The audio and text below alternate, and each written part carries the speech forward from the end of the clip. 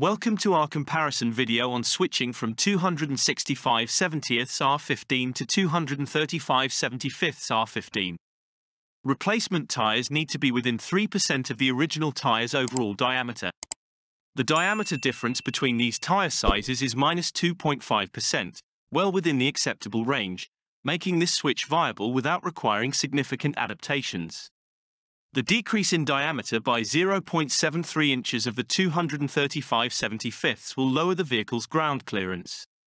This reduction can affect off-road performance, potentially making it easier for the vehicle to scrape on obstacles. However, on-road performance might see a slight improvement in handling and fuel efficiency.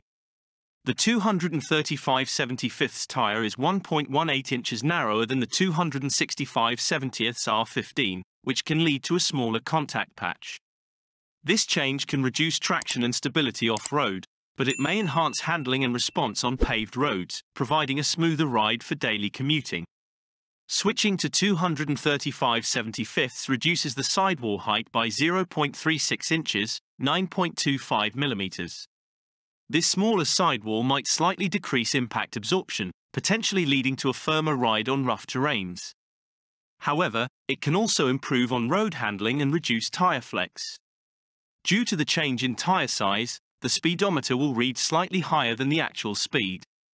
For instance, at a speedometer reading of 20 miles per hour, the actual speed will be 19.51 miles per hour.